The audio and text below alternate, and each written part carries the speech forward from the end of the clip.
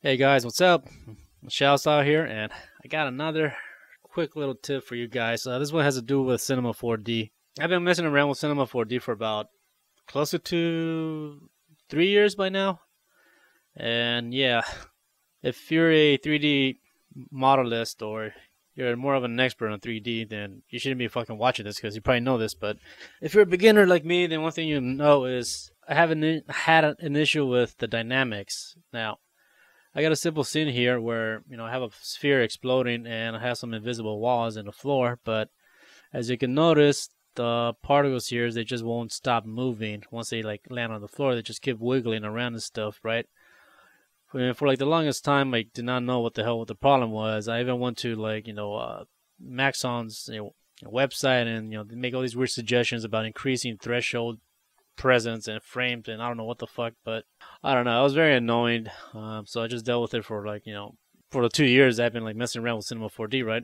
I love the physics in Cinema 4D, but this issue was pissing me off. And then recently I just found a solution that was, I don't know why the fuck I couldn't find a video about it, so I just made a video about it now. So I guess a quick or temporary fix for this situation of having all the particles move around is this.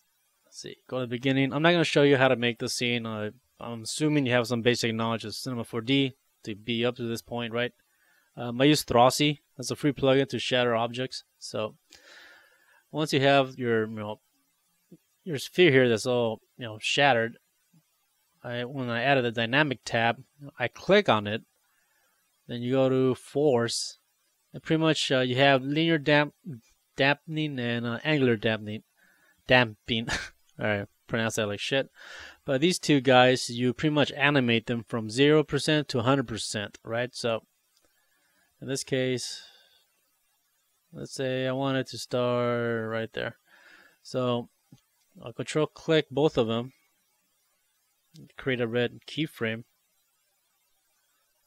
move forward a bit, yeah, right there, make these 100%. And then right, control click on them again to add another keyframe. So now, if I play it,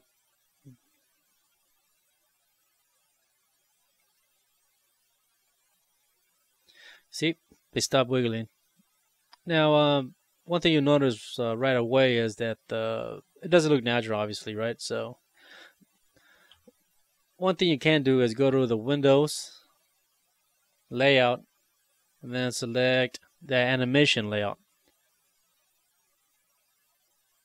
Then pretty much, you have your sphere. You can, have drop down menu, and then you can open the dynamics drop down folder here, and you can have your keyframe for the linear damping and the angular damping. And pretty much, I guess you have to mess around with the keyframes here to make it more smooth. So, I mean, I'm not gonna go into detail on how to do it. I assume you guys messed with curves before, so it's you have to experiment and find out what works for you, because everybody's physics is different, and everybody's animation is gonna be different. So this is what I found, and it's yeah.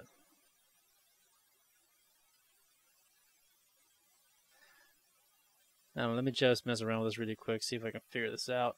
If not, then I'll just end the video.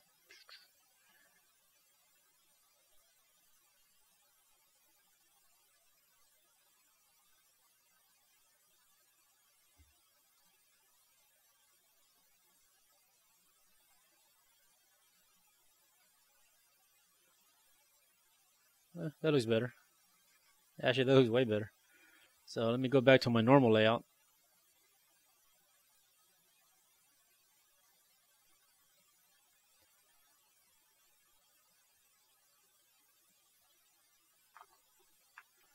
So as you can see, that looks way better. So by going to the dynamics, you go to force, and then you animate these two, the linear and angular damping, from 0 to 100%, and the areas that you need to. You can see that the wiggle stops, and it looks a bit more natural than what I had before, right? So yep, they hit, crash, and then to a stop. So that's pretty cool. So yeah, that's pretty much it. I hope this helps, and yeah, leave a like, comment, and if you guys know of a forum that may benefit of this video. Appreciate if you guys share it, because I sure as hell don't know where to go. But either way, thanks, alright? And take it easy. Peace.